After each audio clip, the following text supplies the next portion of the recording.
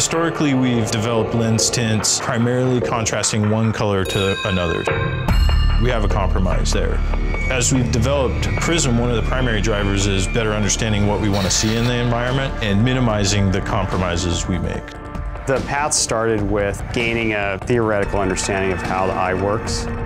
There's some unique features in the way your brain and your eyes are working. Those unique features are what enable us to play with tailoring light to increase contrast. In Prizm, the practical followed the theory. The theory was developed, and then we found the tools we needed to build what we had envisioned on paper. Prizm technology is something we've been working on for 15 years. The new factors for us are better understanding the environment, which we've brought in the hyperspectral camera.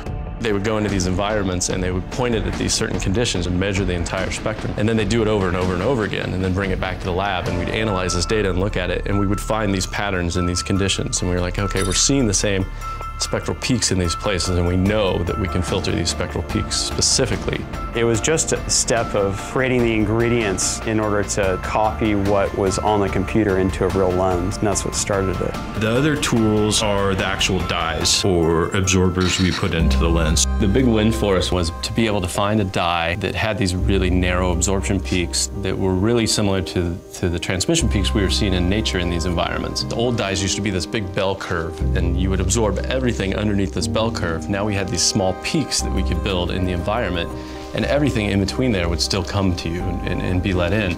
And now we had this lens that worked over a greater amount of environments. So when you can take a picture and really understand how color is made in that image, then you can design a lens around those real colors that you actually have data. Gaining that understanding of how it worked enabled us to tailor these lenses to every light environment that our athletes are working in.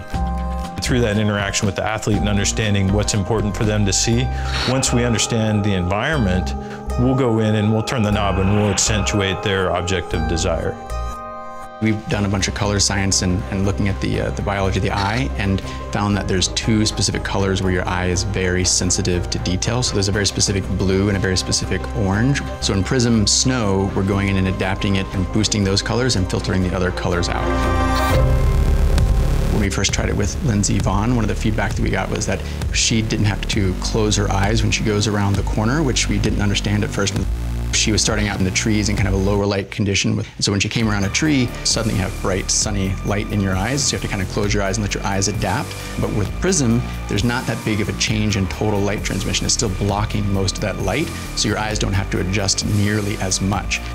In the case of snow, think about good light and bad light. Good light is what I would call the colors that your eye is very sensitive to. Bad light is a color that maybe washes out your color vision. We can let a huge amount of the good light through, and we can take away almost all of the bad light. We've come to understand what those colors are, and we can manage them very well now.